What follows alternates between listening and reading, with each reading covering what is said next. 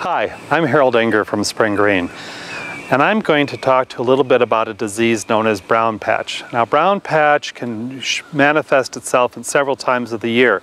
Oftentimes we see brown patch during the heat and humidity of summer.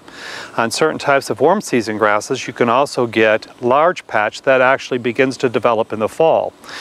And what we're seeing here is a combination of both the large patch damage from last year, as you see these areas that have all died out, and probably the last couple of years that this disease has become a problem on this lawn. And as the temperatures increase this year and we've got lots of rain and then humidity, the disease comes back up and you're seeing symptoms of brown patch. Very similar symptoms between large patch and brown patch.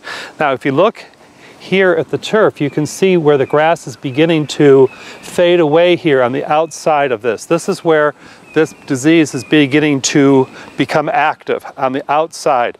It's already damaged here. You're not going to find much activity here. You're going to find it out here because it continues to move out across the turf as it continues going on. Probably the best thing to do in this situation would be to apply a disease control material. Now for large patch, you need to do 2 applications in the fall and 1 in the spring. With brown patch, regular brown patch, the summertime one, you're going to have to do that in June, July, maybe even into August. So as you can see that this is a pretty debilitating disease for a home lawn, and it really makes the lawn look bad. Now one of the good things that you can do for this lawn would be to core aerate it.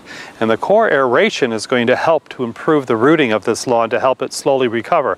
But a lot of these spots will have to be resodded in order to fill these in. You can see if you look down here, the stolon from the centipede grass is beginning to creep out across this lawn, but it's never going to fill in this whole area. And as you can see, bare areas like this, you're getting weeds beginning to show up because there's no competition.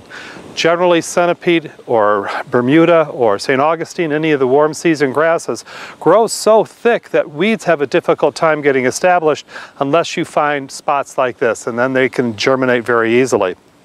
So for more information on brown patch, contact your neighborhood lawn care professional at Spring Green or visit my Ask the Expert blog at spring-green.com.